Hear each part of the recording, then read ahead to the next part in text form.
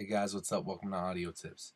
In today's tutorial, we're gonna go in. We're gonna talk to you guys a little bit about a Waves plugin called the IR/L Efficient plugin. I'm gonna show you guys basically what it does.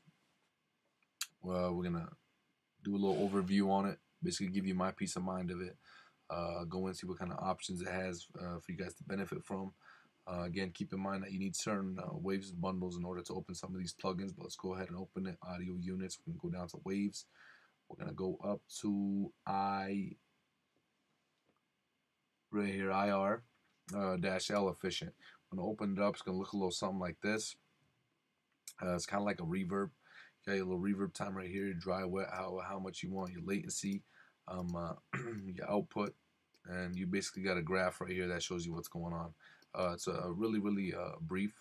I suggest you guys go in and try it out for yourselves. See what kind of effects you guys can get out of it. You never know if you're gonna love this plugin or you hate it. But this is basically it. I hope I benefited you guys in some sort of way. Showed you guys a little bit about it, made you guys a little bit more familiar with it. But this is basically the overview of the IR-L Efficient plugin. Thank you guys for watching my video, and please subscribe.